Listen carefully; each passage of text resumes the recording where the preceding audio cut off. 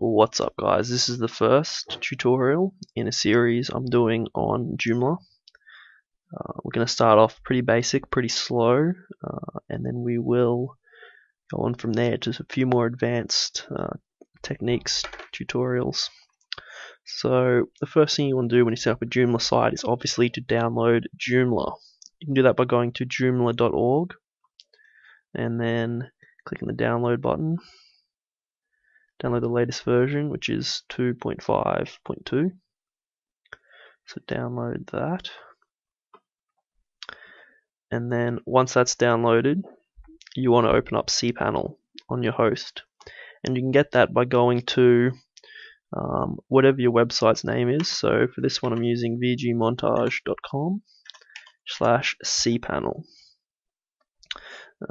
And then once you go there, it'll bring you a login screen, which you should have when you signed up with your host. You should have an email with all of your login details for cPanel.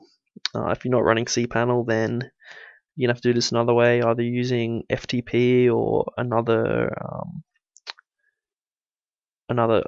alternative to cPanel like Plesk or something like that. But I'm running cPanel, and most web hosts these days run cPanel, so if you're doing that as well, you can follow along. And once you're inside, you're going to go here to File Manager.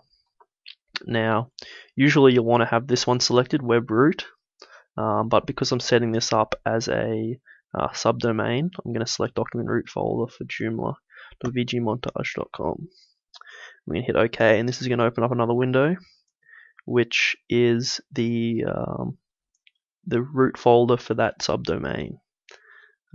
So now what we need to do is upload the Joomla file. So if we just hit upload here, and then choose file. Alright, so then we find the Joomla file that we just downloaded. We're going to select that, and that will instantly start uploading. So this might take a while depending on how fast or slow your internet connection is. Okay, so once it's uploaded, it will say complete, and then you can just hit go back. Now you'll see here that the Joomla file is located in this folder. What we can do now is we need to extract that, because that is a zip file full of other files. So if you just select it and click the extract button here, we want to extract that file to the Joomla folder, so we'll hit extract, and that will do its thing. Alright, now you'll see it's extracted a lot of files. I'm just going to hit close, and then if we hit reload here, we'll see that now all these files have been extracted.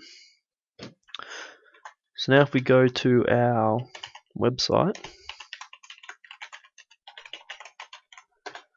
joomla.vgmontage.com, you'll see it redirects us to the installation file where we can choose. So we're going to pick Australia because that's where we're from.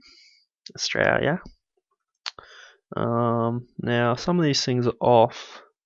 Magic quote, that's not very good, but on, I should say. But they're not anything critical, so we'll just go next. Read through this. Yes, I agree to everything you said. Now, get to the real business. So we're going to have to set up a MySQL database in order to run this website. So you're going to have to go back to cPanel, go down to databases and MySQL databases. I'm going to click that. And now we're going to create a new database. Now you can call it whatever you want. I like to call it something like Joomla, just so later on you know what it is. And I'm going to copy that name. So now we can go back to our web installer here, put the database name, which is the database I just created. We're going to go back here. We're going to create another database. Sorry, we're going to create a database user, which we're going to call Joomla. And for the password, we're going to use the password generator here and just get a random password. We're going to make sure we have copied this password. So Control C, use password, it's going to fill it in, and then we can create the user. So we're going to paste that password in here by pressing Control V, and then the username, we're going to copy that here and paste it into the username field there. Alright, so we set up the user, we've made the database, we need to connect the two. So we're going to add the user vgmontage Joomla, which is the user has created, and we're going to add that to the database vgmontage Joomla. Now you'll see I've got a couple of other databases installed here, but this is what we want, Joomla, because that's the one we just created. So we're going to add that user to that database. I'm going to select all privileges and then hit make changes. So now the user has been added to the database and we are done.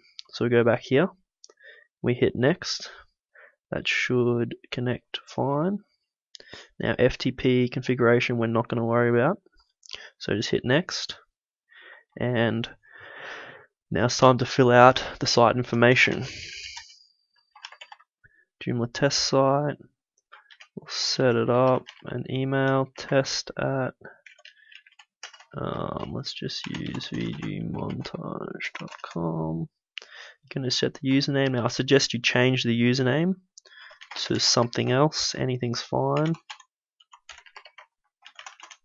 Put in your password.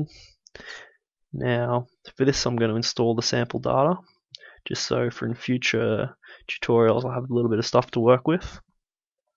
And I'd also suggest if this is your first time, which if you're watching this tutorial probably is, I'd suggest you install that as well, just so you can get a feeling of how things work in Joomla and how things should look. Yeah, so once you've installed the data, you can just hit next. And it's important to remove the installation folder because there's quite a security risk if you don't do it. And in fact, I don't think you can even access it without deleting it. Yeah, so you do have to delete the installation folder just by pressing this button will do it for you. Now if we go back here, go to our site, we will see, hopefully, bingo bango, congratulations, you have a Joomla site.